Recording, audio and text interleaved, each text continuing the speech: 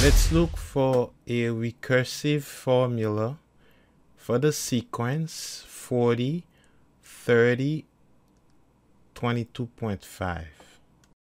A recursive formula is a formula that defines any term of a sequence in terms of its preceding terms. Now, G1 is equal to 40. Let's define G2 in terms of G1. So G2 will be equal to 3/4 of G2 minus 1. Therefore, G2 is equal to 3/4 of G1. Let's replace G1 by 40.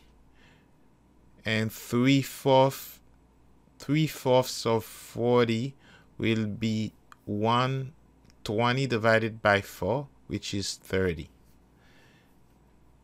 Now G3 will be 3/4 of G3 minus 1, which is 3/4 of G2.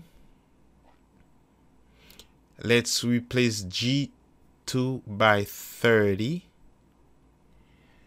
So G3 is 3/4 of 30, which is 90 divided by 4, which is 22.5.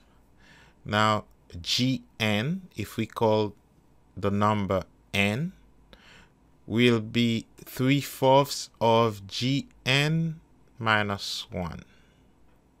Therefore, the correct answer is 4. So 4 is the recursive formula for the sequence.